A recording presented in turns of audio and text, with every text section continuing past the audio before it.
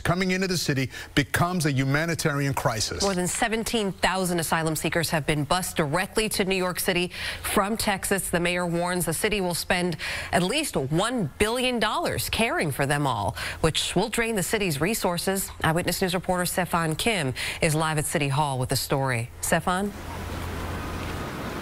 Well, Shirlene and David, the city shelter system is at its breaking point, and we need help from the state and the feds. That is the message from Mayor Adams as he declared a state of emergency and issued an executive order. It would direct all agencies to coordinate construction of migrant tent cities or humanitarian relief centers. It would also clear some red tape to expedite that process. The shelter system is setting new daily records amid the unyielding arrival of asylum seekers bused from Texas and elsewhere. More than 17,000 asylum seekers have been bused to the city. 5 or 6 buses arrive every day.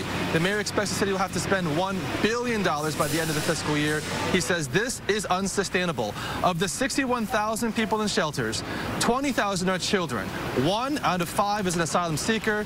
5,500 migrant children have been enrolled in city schools. The mayor is appealing to hotels for temporary housing and to religious groups to adopt a shelter and provide assistance, something the city council proposed this week as it objected to the migrant tent city being moved to Randall's Island, citing the same concerns it had with Orchard Beach, inaccessible by mass transit and flood prone. As for the buses of migrants arriving daily, the mayor says the city's compassion is being, quote, exploited by others for political gain.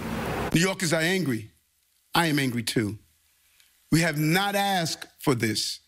There was never any agreement to take on the job of supporting thousands of asylum seekers. This responsibility was simply handed to us without warning as buses began showing up. There's no playbook for this, no precedent. But despite all this, our city's response has been nothing short of heroic. Now, the mayor is also announcing a partnership that will allow New Yorkers to host asylum seekers, and in the weeks ahead, there will be a plan to fast-track long-term unhoused New Yorkers into permanent housing. He's asking the feds for a, quote, decompression strategy at the border. The mayor is also asking the private sector for donations. As for the city council proposal on using vacant hotels to house these asylum seekers, he's asking the city council, quote, where is that list of hotels? So much to unpack here, much more later today. Reporting live at City Hall, Stefan Kim, Channel 7 Eyewitness News.